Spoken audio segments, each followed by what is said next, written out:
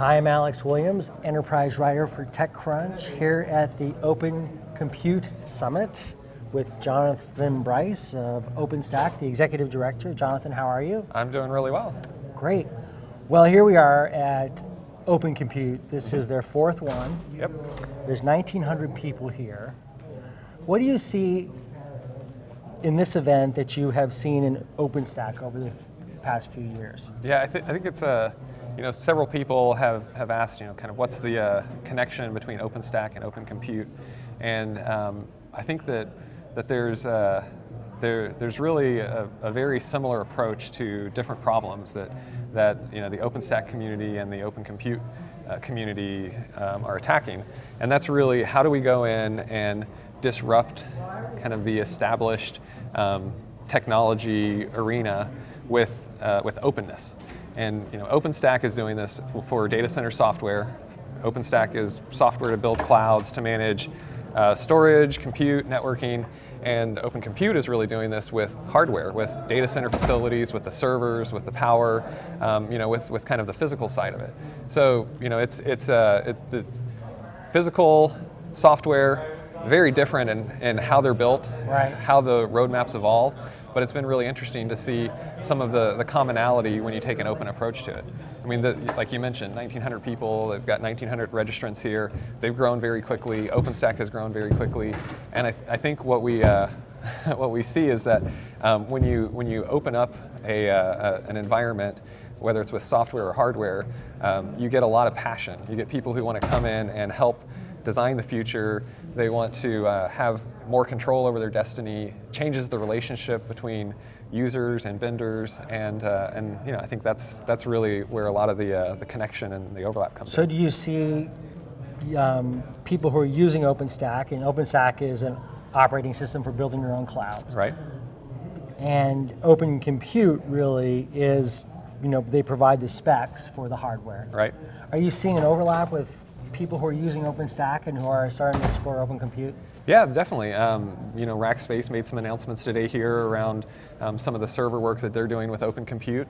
Rackspace is obviously a very large service provider that runs on OpenStack.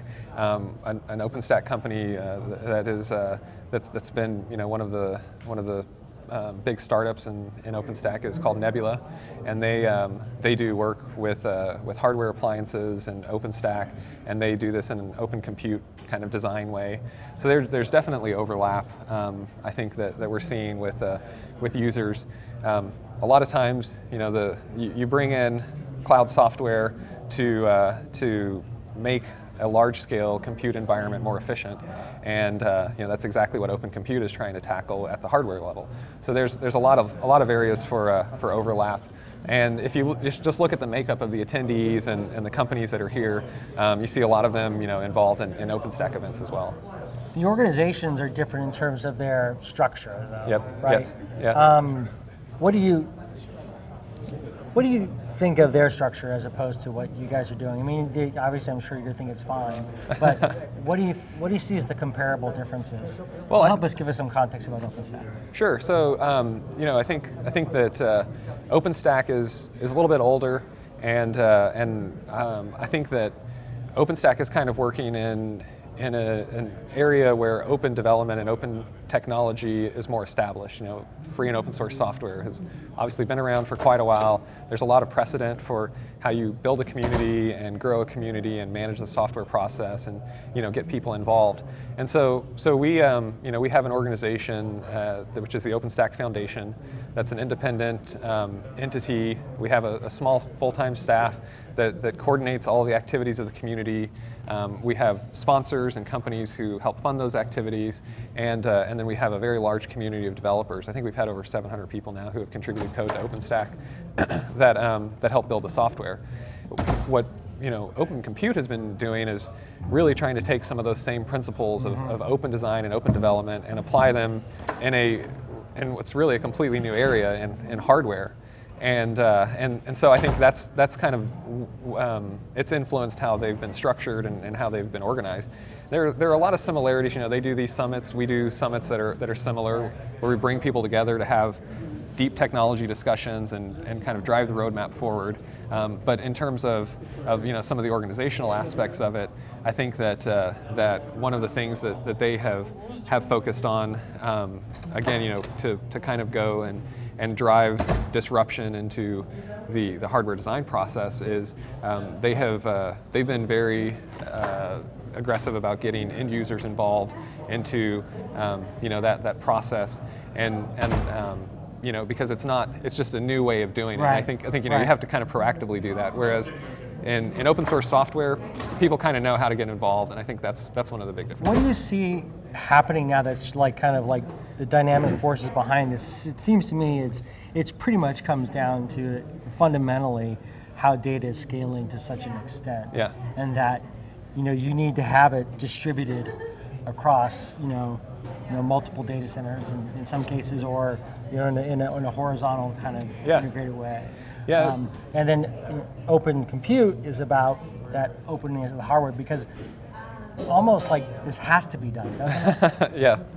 Well, I think people have talked about cloud as the return to the mainframe in some ways, and I think that we had mainframes. We went to a lot of distinct systems, individual separate systems, and then now we were getting back to kind of aggregated systems. But the difference now, I think, between how things were 20 or 30 years ago is that I think we've gotten much better and much more advanced at being able to take a bunch of hardware and aggregate it together and then divide it out into pieces that users can adapt and customize to what their needs are. And so what we're seeing is more and more large pools of infrastructure rather than a lot of 10, 15 server type implementations. You see a lot of companies who are running data centers with thousands of servers. And when you get to that scale, then small differences in power consumption become a big deal. Become a huge deal. Yeah. Small differences in in server density become a very big deal. Right. And I think that's really driving a lot of this. You see it with Open Compute, you see it with OpenStack, you also see it with the big data movement, and then just processing and analytics. There's so much activity going on in that space right now, because I think we really have gotten to this point where we're learning how to aggregate, but also break things up into discrete chunks so we can still specialize in areas of it. But that aggregation is really what drives, I think, a lot of these large scale changes. Great. Jonathan, thank you very much for taking some time to talk. Thanks for talking. Great.